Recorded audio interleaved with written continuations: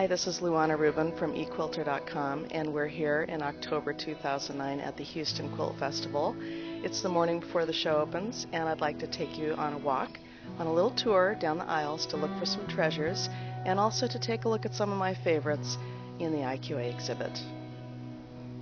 I don't know about you, but when I walk through this show, what really catches my eye is color. And here's a great example of a quilt that has a fabulous use of color by Akemi Sugiyama from Tokyo, Japan. She has a cool analogous color palette. You can see the greens and the purples and the blues and the turquoise, but she makes it kind of pop with a warm purple and a yellowed green.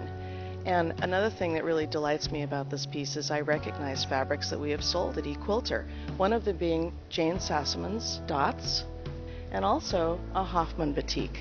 Very cool. This is Lokilani Rose and Maui by Yukiko Tatsu from Japan. And you can always recognize these quilts from Japan by their color story. This is another great cool color story. This has the punch of a bright green and a crocus purple, kind of a kiwi green, instead of that analogous color story, cool color story that we saw in the last Japanese quilt. This is the handmade section of the IQA exhibit, and you'll notice there are a lot of Hawaiian quilts behind us, and many of them are made by Japanese quilters. I have a real interest in Hawaiian quilts because my husband's family live in Hawaii and I go there every year, and I just love those beautiful Hawaiian colors and patterns, don't you? This is an exhibit by Mary Fisher, a quilt maker who has made these pieces with the faces of children in Africa who have AIDS. And as you probably know, eQuilter does a lot of fundraising for children, for orphans, for those in Africa and around the world who are less fortunate than us, and so this has a lot of deep meaning to me. This fun piece is by Kathy Kelly from Waco, Texas. It's in the art whimsical category, and if you want to talk about wow color, this is it, right? Fantastic. This is Pandora by Vicki David and Terry Brazil, and it is inspired by an Elizabethan postcard piece of artwork. And I just love this also because I've recently been to London and toured the Tower of London and the art museums there, and it reminds me of all the beautiful paintings and very exquisite decorative work that I saw there. Isn't it great? This is in the art whimsical category again. This fun quilt by Koyoko Ozona from Yokohama City in Japan is called Sweets, and I'm just crazy about this motif. In fact, one of the first fabric collections I designed was a retro dessert theme. I think Sophie's going to like this one, don't you? So this great piece is by my friend Pamela Allen, Three Women at the Hilton, and what is it about? It's about women staying at the Hilton Hotel at the 2008 Quilt Festival. Can you tell which one is me? Just kidding, I wasn't with her that night. Aha! This is Quilting Bee de los Muertos by Nancy Arsenholt of Tucson, Arizona. Have you noticed that skeletons are a trend? And so the Day of the Dead images are perfect here at the Quilt Festival. I love this piece because it really honors quilters who have passed on and are still quilting. I love this fabulous use of color by Anne Luley in Lake of the Hills, Illinois. It's called Rose Mandala 1, which means she's going to make more of these. Isn't that beautiful? This is Just Sing a Song by Tom Russell, and this is a great example of a trend that's going on in quilt market and also in graphic design and design in general, and that is birds. Birds and owls are a really hot topic this season. Here's another great bird piece by Kathy Kennedy Dennis, and in this case we have more realistic birds, but it has exquisite detail in it. So in keeping with this idea about a trend of birds and owls this season, here's a gorgeous piece by David Taylor of Steamboat Springs in Colorado. Take a look at the close detail work in the feathers. I love it. This is Pup Art by Nancy Brown in California. And this is a third place winner, but I have to tell you, last night when they showed it at the award ceremony, the whole audience went, "Oh." Here's a group of architectural quilts that really caught my eye. You know, I'm a real color person. I tend to go for the brights, but with this motif it really works. I mean, the exquisite detail in all of these earth tones and the value contrast that it uses is really brilliant. Stairway to Heaven by Sally Wright from Los Angeles, California.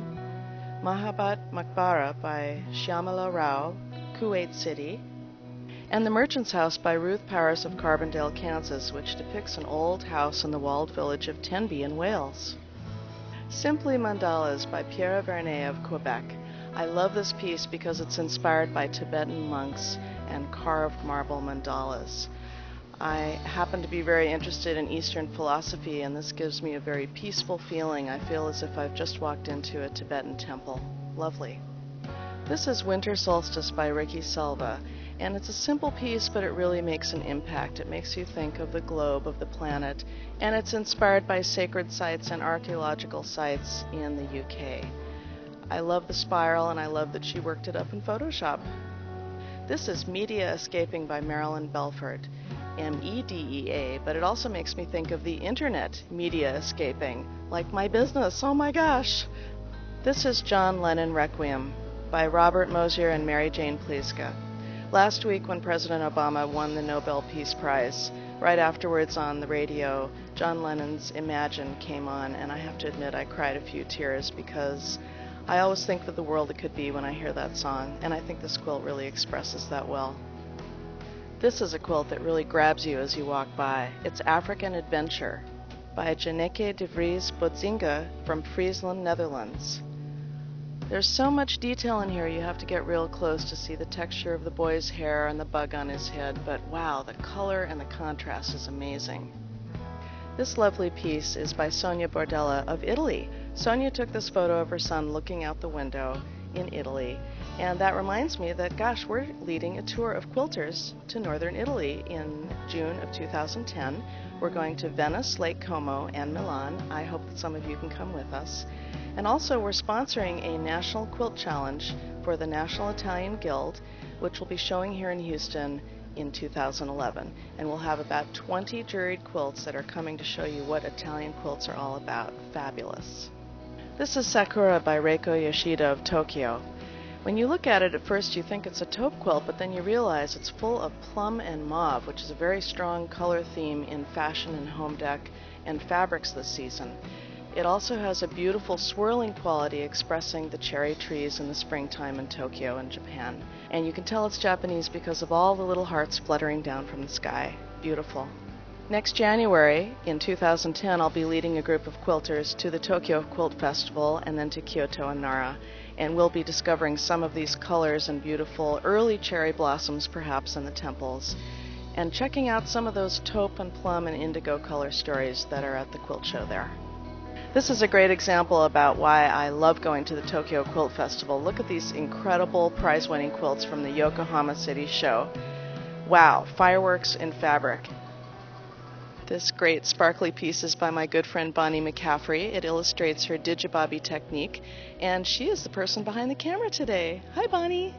Well, I hope that you've enjoyed this very short tour of an incredible, fabulous, humongous exhibit. You've got to come here yourself. I hope that you'll be inspired to come to Houston next year. And these are just a few things that I picked out that I love, but be sure to check online and look at all of the photos of the winners and the entries.